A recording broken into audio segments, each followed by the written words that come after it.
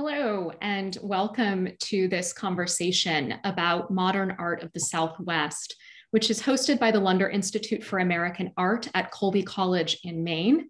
My name is Jessica Horton. I'm Associate Professor of Art History at the University of Delaware, and I'm really honored to serve as the Distinguished Scholar for the Lunder Institute Annual Research Fellows Program that will take place in the fall and January of 2021 and 2022. And I'm joined tonight by my colleague, the Metropolitan Museum of Art Curator and Lunder Research Fellow, Patricia Marroquin Norby, who will have a chance to introduce herself, Patricia, in just a moment. I'm speaking today from Lenape and Nanticoke homelands that connect my home office in Philadelphia to the campus where I teach. And in the fall, Patricia and I hope that we will be able to join the 5 other research fellows and special guests in Maine for 2, fingers crossed, in-person workshops on the themes that we'll be discussing today. And with that in mind, I've been asked to share my colleagues' land acknowledgement for the Colby Museum and its Lunder Institute. And I quote, "We're situated in the homeland of the Wabanaki people. We express our respect to the Indigenous communities who have lived on these ancestral lands for almost 15,000 years and the future generations. With this acknowledgement, we recognize the legacies of settler colonialism, and we signal an ongoing commitment to building relationships with the Wabanaki," unquote. And I will also note that our second research workshop is scheduled to take place in Taos in northern New Mexico, home of Taos Pueblo. The Research Fellows gatherings will focus on new scholarly directions in artistic modernisms of the Southwest, building on the Colby Museum collection, which includes, as many of you probably know, a really strong collection of Taos Society of Artists paintings, as well as Pueblo pottery and other artistic modernisms of the region. The Lunder Talks were established in 2020 to feature artists and scholars in dialogue on new research and creative production within the field of American art. And since Patricia and I haven't yet had a chance to gather in person with the other fellows, who I know are going to bring all kinds of ideas and energy and knowledge to shape the conversation, we've decided to focus today's conversation on how we've arrived at some of the workshop themes through our own scholarly and curatorial work in Indigenous studies. And Patricia, I'd love to turn it to you to say a few words of introduction yourself. Thank you, Jessica. I'd also like to thank everyone at the Lunder Institute for this opportunity. Nadi Hamashak. Hello, everyone. I'm Patricia Marroquin Norby. I am Pudapacha, and I would like to acknowledge that as a Pudapacha woman with ancestral roots in the Southwest, I'm a guest here in Lenape. I'm Associate Curator of Native American Art at the Metropolitan Museum of Art. And prior to joining the Met, I served as Senior Executive and Assistant Director of the National Museum of the American Indian in New York. Before that, I was Director of the Darcy McNichol Center for American Indian and Indigenous Studies at the Newberry Library in Chicago, Illinois. So my professional background includes museum and archive leadership, working with American Indian and Indigenous collections. I'm also a trained fine artist in painting, drawing, and printmaking. And my scholarly work focuses on 20th century American Indian and American art of the Southwest and its connections to environmental conflicts. Thank you for having me. Thanks, Patricia. And just a quick logistical note before we dive in. The event is accompanied by closed captioning, so you just need to click the CC icon on your screen. Also, we welcome your participation. If you want to ask a question at any time, you can add it to the Q&A feature on your screen. The chat function is reserved for event details, so don't put it there.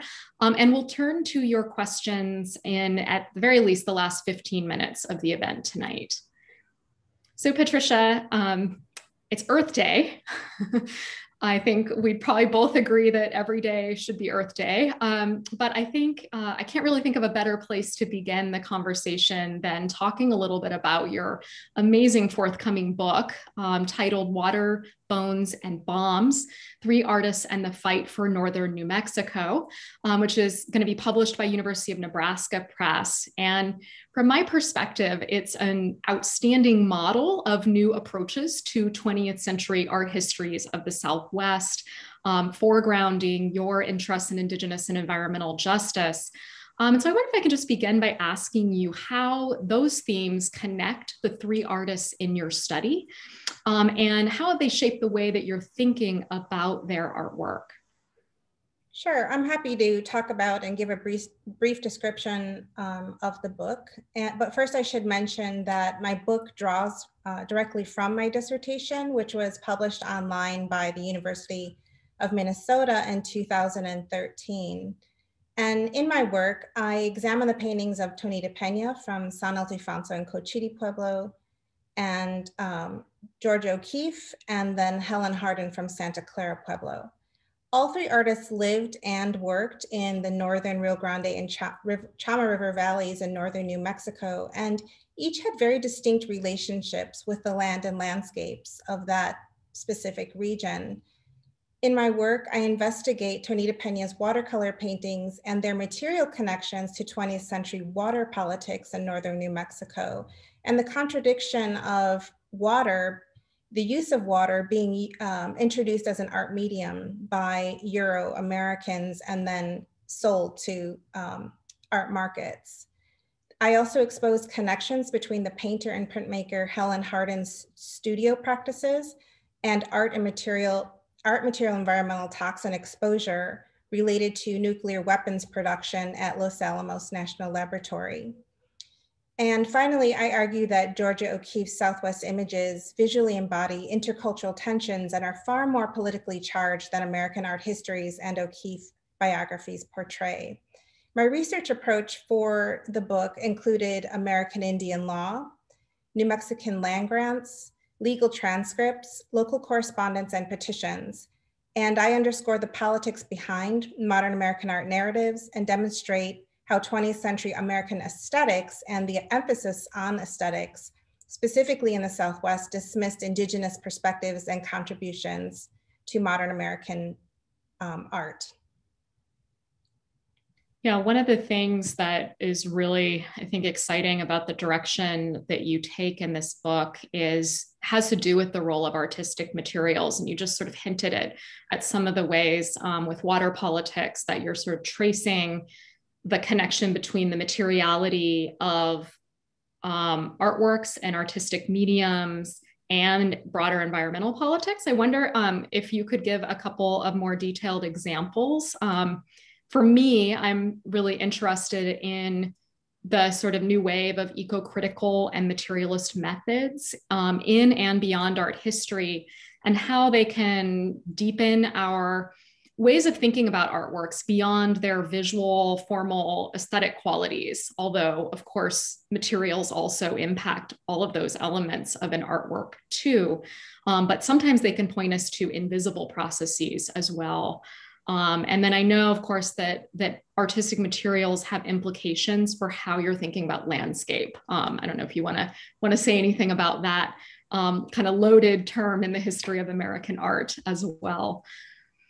Well, sure. I think the way, what I'll do is share 2 examples directly from the book, because I think that best illustrates how I'm thinking about all of the issues and themes that you're touching on.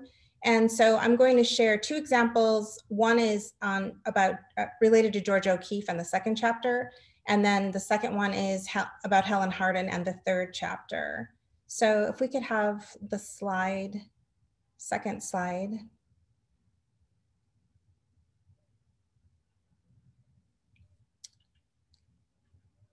There should be another slide after this one. Perfect. So between 1936 and 1958, Georgia O'Keeffe created 29 different paintings of what is called chipping, or Cerro Pedernal, or Pedernal Mountain. And her images depicted this mountain during all seasons from numerous perspectives. And in addition to creating this collection of images of this mountain, O'Keeffe also very publicly made verbal and visual claims to this distinct natural landmark. And then between 1979 and 84, the National Park and US Forest Services considered honoring George O'Keeffe by renaming Chipping O'Keeffe Mountain. So this is Cerro Pedernal, or Zipping.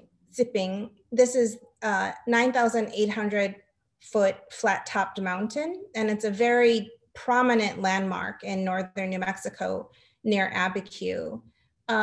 The mountain has always been sacred to northern New Mexico's indigenous communities, and Zipping's history goes back centuries.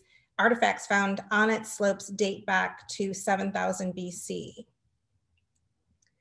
So as I mentioned, between 1979 and 84, there was actually legal measures taken to rename the mountain O'Keeffe Mountain. And in response to this, Abiquiu citizens protested by circulating a petition and writing letters against this idea.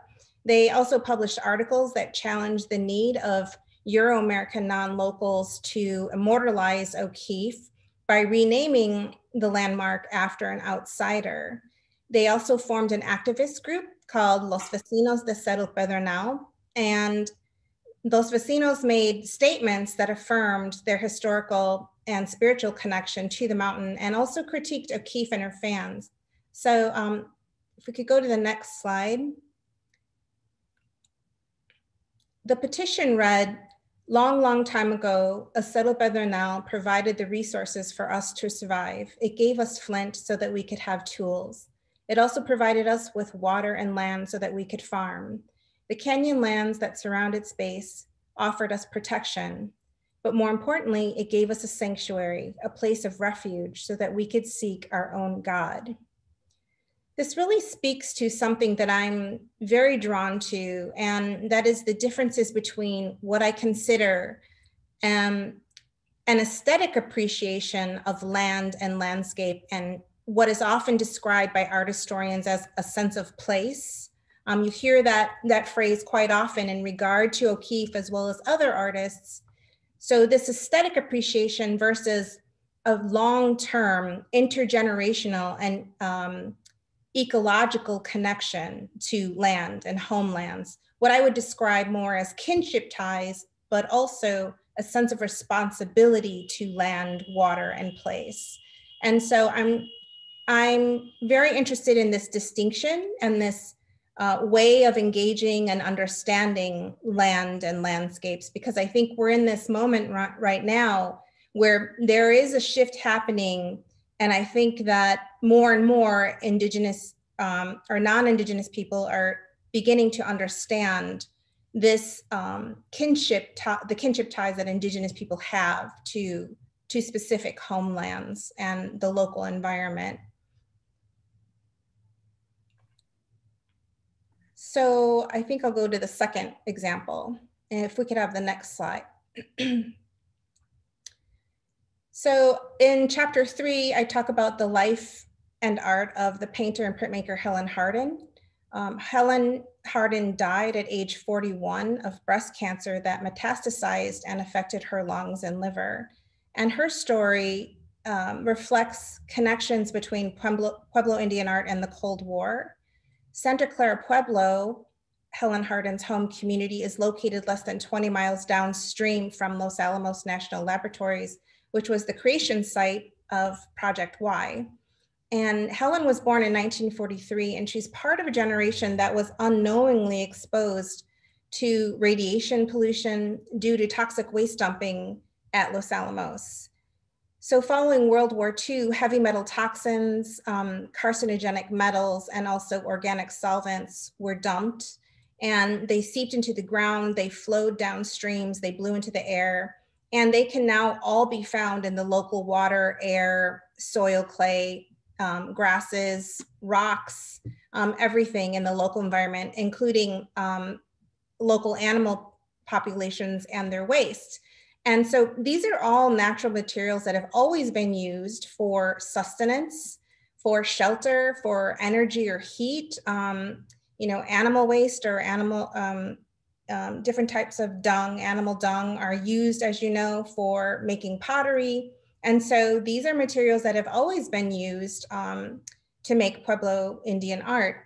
And so this chapter focuses on the dangers that lie in the similar chemical makeup between industrial waste and very specific art materials. And so over time, what happens is that there's what is called a double cocktail mixture that happens when materials that are absorbed in the body from the environment are then enhanced, or the effect is enhanced by then being exposed to particular art materials that include heavy metals or other types of chemicals that create this reaction within the body. So there's this chemical kinship between the toxic substances in the environment and then also the art materials that are being used. And so it directly affects American Indian artists in particular, because they're often, as you know, the dumping grounds are for toxic materials or radioactive waste or nuclear waste, are often directly related to where Indigenous or BIPOC communities are located and live or call their homelands. And so one thing I want to point out in these images, and these are two of my favorite images of Helen Hardin's, is that if you might be able to see that she has this wonderfully textured or speckled background in her work. And she often worked with acrylic, she also worked with acrylic paints. I'm sorry, there's messages coming up in the chat that are distracting me. She worked with acrylic paints to build up these textures and these layers. And then one of the ways that she applied the paint was using an oral atomizer. And so we have to remember that Helen was working with a very early generation of acrylic paints. So they were not the paints that we now know as acrylic paints, which are often labeled as non-toxic. But they were a very early generation, not as refined. There were many different types of chemicals present in the early acrylics. And she used an oral atomizer to blow the paint onto her painting surfaces to create this speckled and spotty texture. And in doing so, she was spraying the paint. And I've suspected that she was also possibly inhaling some of the materials as she was blowing. So her body is within these works. Her breath is within these works. But also it's important to remember that acrylic paints are not really meant to be sprayed. They're meant to be applied with a brush, or they're meant to be applied with a sponge or something like that. And they also can release toxic materials as they're drying. So the spray form of acrylic paints is the moment when they're the most dangerous to artists physically. Did you want to? Yeah, so this is another this amazing image. Yeah, this is a really powerful image taken in 1980 by the photographer Bill Boyson. And by this time, Helen realizes what's happening and that she's starting to have health issues. And at this point, she's working in printmaking, specifically etching. And she was kind of playing around in the studio, and she puts on this mask, and then this photograph is taken of her. But what's also powerful about this image is that this is right around the time that she is diagnosed with cancer. And it also marks a time when laws and different regulations, particularly OSHA regulations, are now being enforced in professional art studios, including at universities, museums, and other places where art studios and other types of industrial spaces are located. And so OSHA is now enacted, and all of these laws are taking place and now being enforced within these spaces. So art studios at universities, for example, start completely revamping or for the first time installing ventilation systems For many people who've been trained in art studios, perhaps at a university or an art school, we're used to now having ventilation systems. That's part of working in a studio. We also know about the different safety practices and best practices for handling art materials, wearing gloves or other practices, and specific containers for throwing away dangerous materials or disposing of specific materials. But prior to this, there was really nothing in place. Artists often ate and drank in their studios. They smoked cigarettes, and their bodies were absorbing a lot of the materials that they were working with. And many artists like Helen worked at home. And in particular, BIPOC communities, specifically women, worked at home, had families, and so their families then were also exposed to dangerous materials. Yes, as you're talking about these embodied dimensions of Hardin's painting, like reminding us of that intimate relationship between body and canvas, right, and paint, and this sort of double cocktail of the artistic toxins combined with the environmental poisons, right? I'm reminded of the phrase slow violence that the environmental studies scholar Rob Nixon talks about, where so many of the environmental catastrophes of the 20th century that are disproportionately affecting communities that are already marginalized by poverty, by race, et cetera, unfold invisibly, right? And out of sight. And this is a really interesting challenge and puzzle for people who've been formally trained in art history, which is a sort of discipline dedicated to close looking, right? And you're really doing so much work in your book that's about what is invisible to the eye. And then once we come back to Hardin's paintings, with this understanding through material science and environmental studies and all of this, we come back to the paintings and see them so differently, right? So that's a sort of very powerful methodology to sort of expand what we think of as the concerns of art history in this way. I also want to turn back to your work on O'Keeffe, because I think it's so interesting that you situate a chapter on this canonical, often beloved figure in American art, in between chapters on two lesser studied Indigenous women artists. And I always think of this sort of story a former O'Keeffe Museum curator shared with me about how the guards would have to sort of watch for visitors who would come and try to kiss O'Keeffe's paintings, right? This idea that this figure is so beloved. But we really come to know a different O'Keeffe through your critical assessment of her relationship to land and Indigenous communities. And of course, the town of Abiquiu is the site of her former home and a new visitor for the O'Keeffe Museum. And I know you've done a lot of work there. I wonder if you could just maybe reflect a little bit on what made you decide to go down this path to sort of put O'Keeffe in juxtaposition with Hardin and Pena, and sort of what that does, I guess, to our understanding of American art and how we sort of, come to see this figure differently through your work.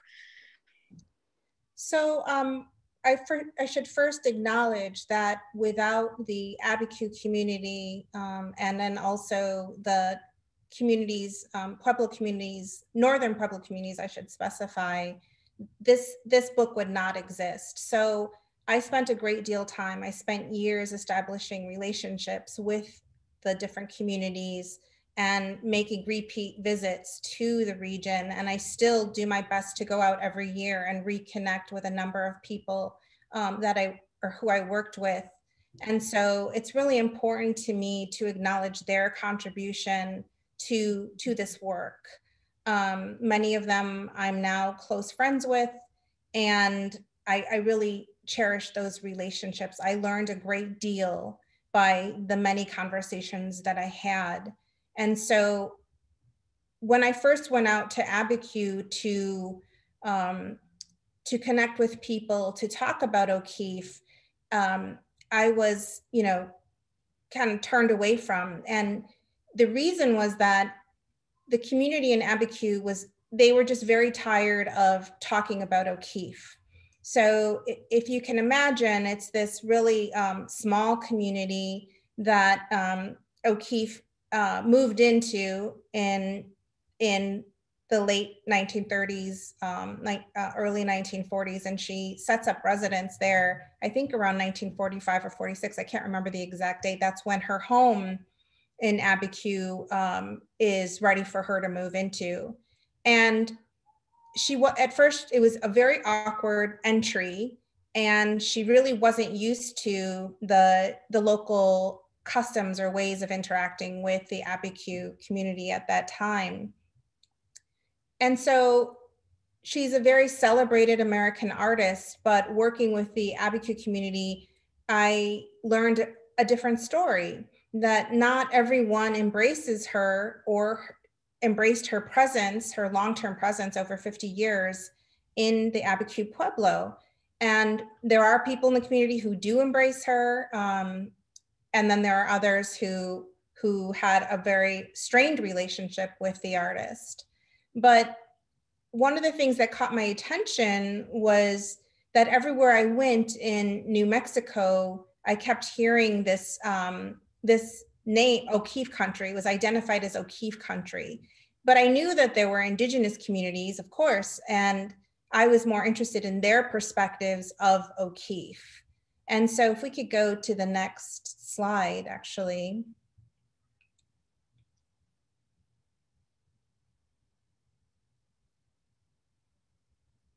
So this is a postcard and a phrase that's widely distributed in northern New Mexico. And it reads, and this is directly relates to Cerro Pedernal, or the mountain that I was just talking about. And O'Keeffe states, "It belongs to me. God told me if I painted it often enough, I could have it." And so this particular phrase is on postcards, it's in books, it's everywhere. I think I even saw it recently in a children's book. And so I think it really speaks to the sense of privilege that many outsiders feel about landscapes that they fall in love with. And again, also this aesthetic appreciation of land and landscape rather than kinship or ecological ties to a region. So this particular quote really struck me, and it's what started my questions about O'Keeffe's, because ultimately that's what scholarship is. We're doing detective work, something interests us, and then we break that down and do a lot of investigative work. And so that led me to a lot of the legal process in regard to renaming the mountain, looking at different reports, all of these things that were related to O'Keeffe and her presence in that region. Yeah, this version of the O'Keeffe story, the way that you're sort of re-narrating it, I think speaks to, a dynamic that we could see in so many other artists of this era who are traveling to the Southwest, sometimes as tourists, sometimes as longer term settlers, and sort of layering ideas and infrastructure and naming, renaming on land and in dialogue with Indigenous communities, sometimes invited, sometimes not, but then all of this sort of this importation becomes part of what one of our other research fellows, Sasha Scott, has called the strange mixture of art and politics that sort of come to define the region, especially in the early decades of the 20th century.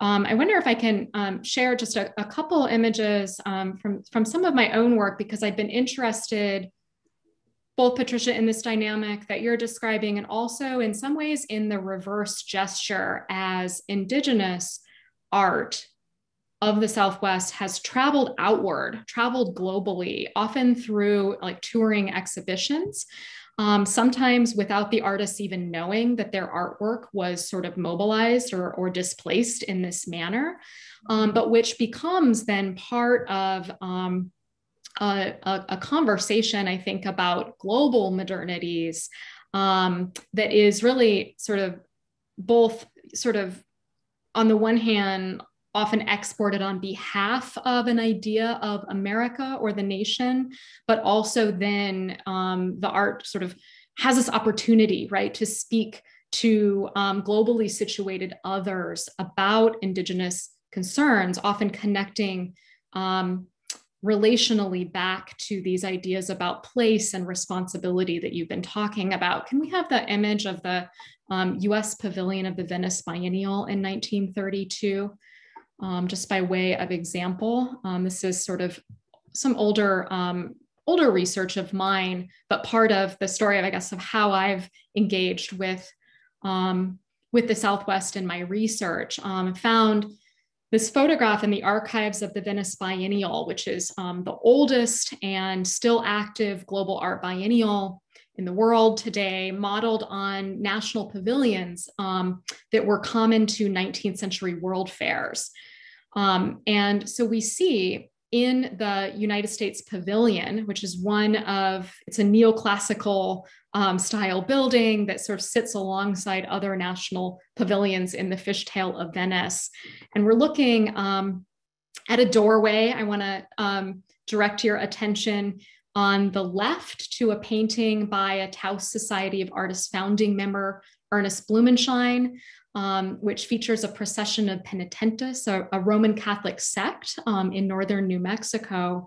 And on the right, another Taos Society member, Walter Ufer's painting, featuring an Indigenous man and woman on horseback. The art historian John Ott has identified this man as Jim Mirabal of Taos Pueblo, who often modeled for Ufer. And so we see these, paintings that are rich in detail, where sort of ideas about landscape are meeting sort of ethnographic curiosity about the diverse cultural situation in northern New Mexico. But then through the doorway, you can glimpse a cluster of paintings by early Pueblo painters. Tonita Pena was included in this exhibition, as you know, Patricia. And I have also identified this painting of mountain sheep cachinas that was created by the artist Fred Cabody. Cabody was born at Hopi Second Mesa in northern Arizona, but learned to paint while he himself was displaced forcibly at Federal Indian Boarding School in Santa Fe in the 1910s. And along with Pena, sort of stands at the beginning of a painting movement that often featured images of the public portion of Pueblo ceremonies. And in this case, cachinas for Hopi are embodiments of the powerful spiritual beings that embody natural forces in the environment. And so these were painted from memory by Cabody while he was away at boarding school, and then undergo this kind of double displacement as they come to represent the United States in this national pavilion. And if you can turn to the next slide, we see that there was actually an entire room of native art, textiles, Pueblo pottery, and paintings by the artists I've mentioned. This was curated by John Sloan, a well-known artist and patron of the Pueblo painting movement. But I think what's interesting here for me is how this kind of framework of nationalism starts to fall apart the more time we spend looking at contextualizing and trying to understand what is happening for Indigenous artists who were painting during this period amid the struggles against federal assimilation policy and to maintain the integrity of cultural practices and lifeways, land, waterways, and sovereignty against the encroachments of a settler state. This doesn't align quite neatly with the nationalist impulse of the pavilion. And so we start to have a much more kind of contested sense of what the so-called American Southwest actually is in this moment. And then just very briefly, I want to show one more image from my current book project called Earth Diplomacy, Indigenous American Art and Reciprocity from 1953 to 73. I'm showing you an image of a later exhibition that circulated through 7 countries. And I'm showing you the showing here at University of Tehran in 1965, which was part of a US information agency sponsored Cold War tour. I know, Patricia, we're both sort of interested in this sort of later moment, this Cold War moment in the Southwest. And I want to just point out the next stop after the university showing here was the National Iranian Oil Company headquarters. So part of US cultural diplomacy initiatives that were at the same time connecting the extractive industries and presence of the military industrial complex in northern New Mexico, as Patricia was discussing, to the role of the United States in international relations, and especially this sort of expanding resource frontier of carbon-intensive industries. And we actually, know this was happening a little more than a decade after the CIA headed coup to remove a democratically elected prime minister in Iran, all surrounding, of course, oil politics. So for me, this is sort of a moment where, Pueblo painting is bound up in the global scope of environmental crises, led by the United States, and really connecting settler colonialism of the Southwest to these kind of forms of imperialism internationally. And of course, we could say a lot about how the artists who were unwitting participants in this exhibition are nonetheless doing a kind of counter work in the way in which they are painting Indigenous ceremonial and everyday life ways that are subject to continual resistance to the encroachment of the settler state. So that was a lot, but let me just pause and turn to you, Patricia. I welcome any response to what I shared, but it also makes me wonder what you hear when you hear the phrase that's so sort of popular in American art history, that we're talking about the American Southwest, right? And you've already talked about the sort of issue of renaming and claiming that is happening in O'Keeffe country, so-called O'Keeffe country. I'm also wondering about the way that borders have been imposed on the Southwest. I'm thinking of the US-Mexico border and so on, and how that sits or doesn't sit with Indigenous understandings of home and place, but also Indigenous fluidity and movement across what we now, now understand to be an international border. Well, first I'd like to go back to, we don't have to go back to the slide, but I do want to go back to the international context that you've introduced, because I know that there is a long, there's a long tradition of associating the Pueblo watercolor painters with this national identity, and then that brings it into this international context. So even in as early as 1925, there are critiques by art critics. So for instance, the Chicago Tribune's Eleanor Jewett, she compares Pueblo watercolor paintings to Persian miniatures. And so there's just these ongoing conversations about that place the style of Pueblo watercolors in context internationally. And so it's not surprising to me that these works would travel as far as they have, while Pueblo artists were completely unaware that this was happening. And also the artists themselves often stayed at home and never left their communities. Some of them did. There are a few that traveled internationally as well, but the majority of them, from what I understand, did not travel as extensively as their work did. So it's interesting to me too that the Pueblo watercolors in particular take on this national identity, because it wasn't, you know, the height of the watercolors is typically the early 20th century up to the 1940s.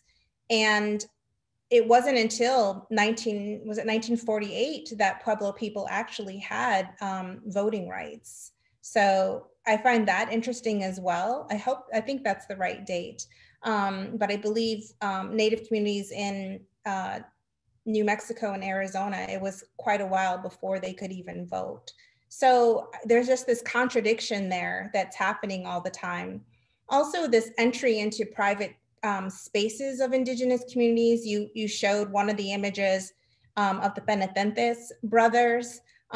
You know, this type of intrusion or imposition still goes on. Recently, the O'Keeffe Museum, and I think the O'Keeffe Museum is really doing a lot of work to rethink their approach to local communities. But I think it was just as recently as last year, the O'Keeffe Museum posted on social media a photograph of a Penitentes morada in Abiquiu, and were publicly called out for invading private spaces. And so this happens all the time. It still goes on, and it happened even, you know, as early, I think it was like 1920s or even before that, that different rules were put in place by different communities to prevent people, artists in particular, photographers, other scholars, from engaging in with imagery of within the pueblos, within their private spaces. I'm even thinking of O'Keeffe when she first came to Abiquiu or northern New Mexico in 1929. She was known to repeatedly go back to Taos Pueblo again and again and again, and pay money to get a specific image of one of the architectural buildings on the northern part of the Pueblo. And her friend writes in a letter, Rebecca Strand writes to her husband and said, oh, she's paying so much money to go back so many times to rework this image. And what's interesting about that is that O'Keeffe could not recognize the cultural boundaries. There's a reason that a fee was charged for people to go into those spaces, and it was often to deter people from creating those images. But instead, O'Keeffe just keeps paying more money to go back and rework her painting, which also speaks to her sense of privilege, but also not being able to recognize those cultural boundaries that were in place.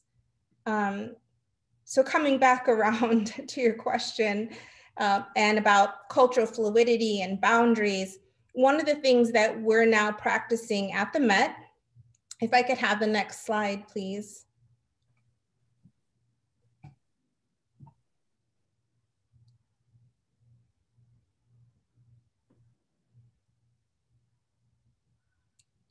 Well, I'll just talk about it. Get the image. Is that originally in the Art of Native America exhibition, we had a map that defined the geographical boundaries of American Indian communities in the US.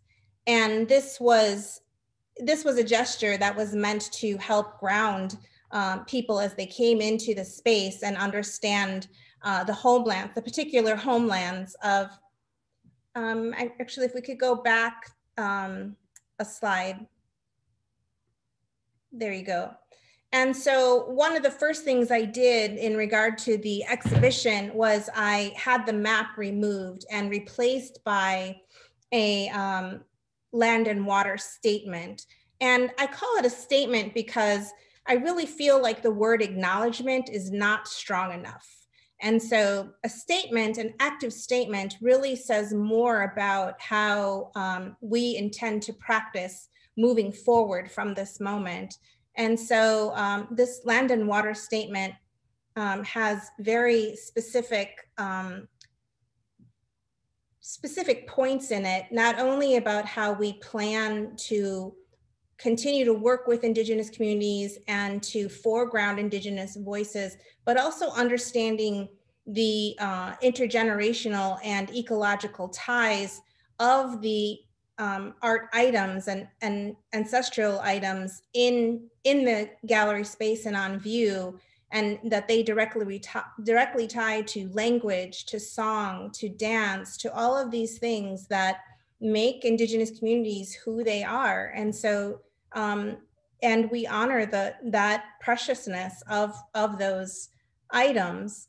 And so, in addition to having this land and water statement, we also acknowledge in it that the Met will own our own historical responsibility and the impact that we have had as an institution upon the local land and waters and Indigenous peoples of the New York region. So it's owning our own historical legacy while also making clear the way that we plan to work with Native and Indigenous communities moving forward.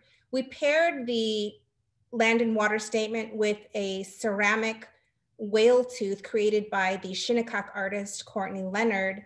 And this particular sculpture speaks to the sacredness of whales and also environmental issues that directly affect the Shinnecock community.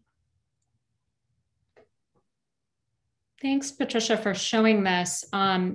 We, believe it or not, are already at time to open this up to our audience, but I do just want to briefly make the connection between this work that you're doing at the Met and the reinterpretation of the American wing with Indigenous art and environmental concerns at the center, and some of the work that the fellows are invited to do in reinterpreting Colby Museum collections. So Patricia and all of the fellows were asked to select one or several artworks to research and do a sort of short write-up at the end of the fellowship period. And maybe we could just, if we could go back to the slides just to show the two that Patricia chose. And if anyone from the audience wants to ask about that, that's great. But I do want to just mention it will, that scholarly work and that reinterpretation will in fact inform an exhibition at the museum that will put Native and non-Native artists of the Southwest in dialogue. And so I think there's a really strong interplay between the work that you're doing at the Met and what the Colby Museum is hoping to, taking from the conversations we're planning next year. So these are the two works that I know you're at work on. I'm sorry we don't have. I'll just say yeah. The two items that I picked were this black on black platter by Ramona Sanchez Gonzalez, who is from San Ildefonso Pueblo. She was a contemporary of Maria Martinez. And Ramona and Maria worked both in black on black, but Ramona was also an expert in polychrome methods as well. So she also used red on red, and she was highly respected at San Ildefonso for her work. Her work is very rare, but she's not as widely recognized as Maria Martinez. And part of this is because of particular Pueblo politics, but also I'm interested in the narrative of how specific artists are recognized by the wider public, while others are not, even when it's very obvious that the work is, of a particular quality.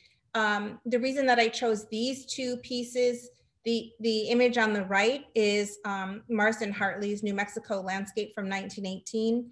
And our colleague, Sasha Scott, she writes about Marston Hartley. Also my colleague, Randall Griffey at the Met is also an expert on Hartley. And, they talk about his particular appreciation of New Mexican landscape. He painted in New Mexico between 1918 and 1920. But I love this work because it depicts Okupin, or Turtle Mountain. Okopine is Turtle Mountain and Tewa. And so that, when I saw this image, I knew right away what this was depicting. And it also signaled to me the difference between Hartley's engagement with the landscape and then also Tewa engagement and connections and kinship with the local landscape. And so this is something that I've been very interested in for a while, and I'm still working this out. Obviously, the Lunder Institute hasn't happened yet, and so we're at the very early stages of developing our scholarship, but I'm very excited about where the Institute and also where this fellowship program and our engagement with the work is going to go. I'm looking forward to hearing the work of my colleagues. Patricia, we have another great question. Actually, the first question was about your choice of artists. So we're into the Q&A now, and you have a question in the chat. Could you talk more about why New Mexico provides a useful intersection for studying art, eco-criticism, and the politics of land? Is there something unique about New Mexico and its history of land and water rights, or have you found other regions where your approach could be applied as well? Well, I think that there are many cases and many regions where this approach can be applied. I think of Cherokee baskets, for instance, and how over time baskets made in the Southeast, the materials that are used to make them, going from one specific material that was once prevalent in the local environment, and then having to switch to another material, willow, for instance, going from specific grasses to willow because of environmental shifts or environmental degradation, particular materials are no longer available to Indigenous communities. And there's research, extensive and very good research on these shifts in materials. I think a lot of this comes out of my own practice as an artist, my fascination with working materials, also my own concerns, health concerns as a practicing artist, as a trained fine artist. Those are things that you think about when you're working with the materials. And so this really came out of my own experience in the studio.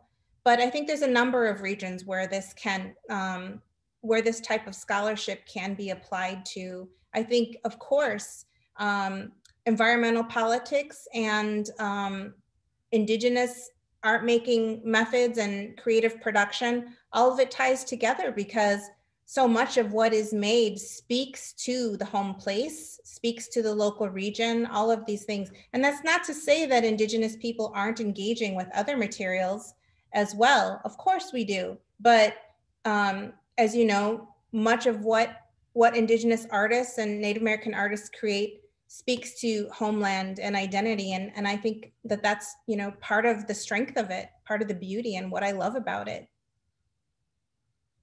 I do wonder too, just thinking about the question, I think there are specific reasons why the Southwest, often through a kind of distorted lens about what the ecologies and communities of the Southwest are, but that it's been sort of targeted for extractive industries, right? I think there's of course, we can trace specific historical reasons why Los Alamos becomes the site for a, pretty covert project, right? It's sort of, it has to do with the way that Euro-Americans have imagined places like the Southwest, sort of fantasies about deserts and emptiness and such spaces as being sort of host to experiments in nation building, right? Absolutely. So I think there's reasons from that perspective why the Southwest is particularly been particularly an intense site of conflict around resource extraction. Right, and also in the early 20th century, you have to remember that there was a huge Euro-American encroachment, population increase into the Southwest. And so this really put a lot of strain on local natural resources. And also there were a lot of legal conflicts over land, particular, Indigenous land. And so, and many of those cases are widely known. The Bursum Bill, for instance, is one that's consistently associated with the native art production again and again and again. But also as Indigenous communities, their homelands begin shrinking and there's more Euro-American encroachment into the region and resources become more strained, Indigenous people are pushed into art markets, right? And capitalist systems, which was something that was newly introduced and became more prevalent, particularly in the late 19th and early 20th century. So in that sense, the Southwest, and specifically Northern New Mexico, is this microcosm for all of the issues that we're talking about.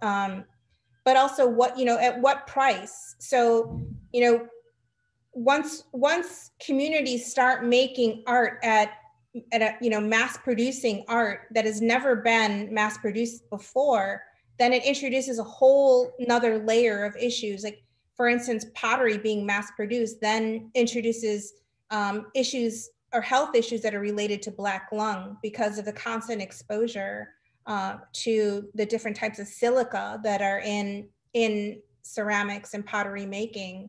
And so on the one hand, as Pueblo art patrons and non-Indian patrons are applauded for encouraging Native people to engage with art markets as their homelands are being reduced. They also are, I think, responsible for a number of these other issues that then come into play. Mm-hmm. Patricia, we have a question about why it was important for you to remove the map at the introduction to the exhibition, as you gestured to. I'd love to hear you talk more about that too, and whether how it might relate to your thinking about Georgia O'Keeffe and her landscapes, both being a kind of colonial technology of surveying and possession. And then do you see modern Southwest landscapes of the 20s and 30s as participating in this colonial practice of possession? How do you distinguish between aesthetic appreciation, as you termed it, and the history of landscape as a possessive form implied in the work of artists like O'Keeffe and Hartley? These are all great questions. I think I can only answer one though. It was a multi-part one. I welcome people if they want to reach out, and I'm happy to answer those questions more thoughtfully and carefully. But in regard to the map, I really felt like the map itself was really more tied to a settler colonial perspective of dividing Indigenous communities geographically and attempting to create these very distinct boundaries. When in reality, there was much more cultural fluidity and exchange. So there was a lot going on in intermarriage, interconnections between different communities, conflict, all of these things. And so to have maps I felt like it was very an awkward thing to have, because it is a settler colonial practice. Not to say that Indigenous people didn't have maps. We have a wonderful Indigenous map at the Newberry Library where I worked before, but the maps, Indigenous maps, often are about the interconnectedness of spaces. So there might be a map with circles on it that show locations of communities, and those circles are interconnected by lines and references to water. And so those maps are more about interconnection, where I felt like there are other maps that really attempt to divide Indigenous people. And so in regard to Native American sovereignty and Indigenous sovereignty, I feel very strongly that we need to rethink maps. We also need to rethink borders, national borders, and specifically the US-Mexican border, because there was much more fluidity and movement and what was happening before these boundaries were imposed.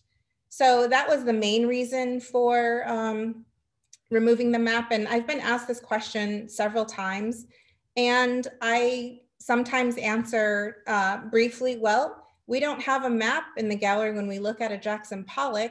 So why do we have to have a map when we look at American Indian art?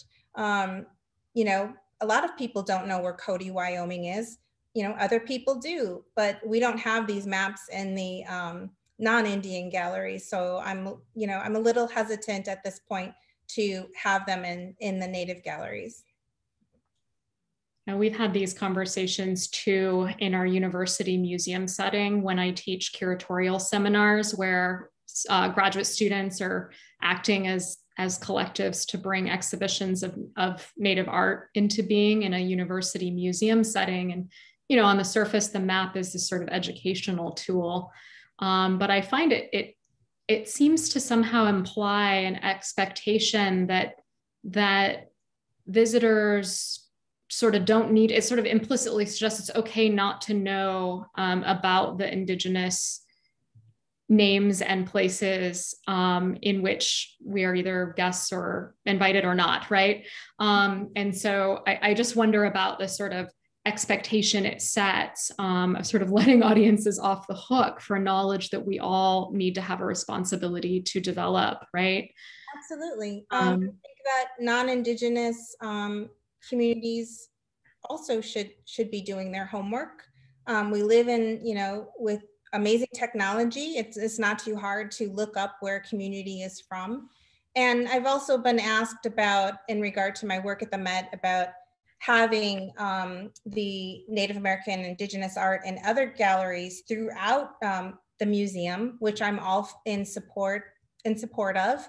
But I also think it's important to have a designated space that consistently and continually highlights Indigenous perspectives and Indigenous art.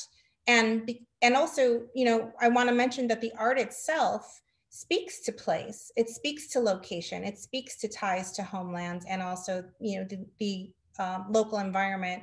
And I'm more of the mindset, then we can invite non-Indian artists like Pollock or O'Keeffe or whomever we choose to be guests in our space and perhaps exhibit Native and non-Native art in conversation. I prefer that approach. Patricia, I think it's time for us to thank our audience for your attention this past hour. I had such a good time, as always, talking with you, Patricia, about your amazing work, and am really looking forward personally to carrying this forward in a group setting next year. Thank you for having me. It went by so fast. Yeah, an hour is really short when you're doing the talking. Thank you, everyone. Be well and take good care. Thank you. Good night.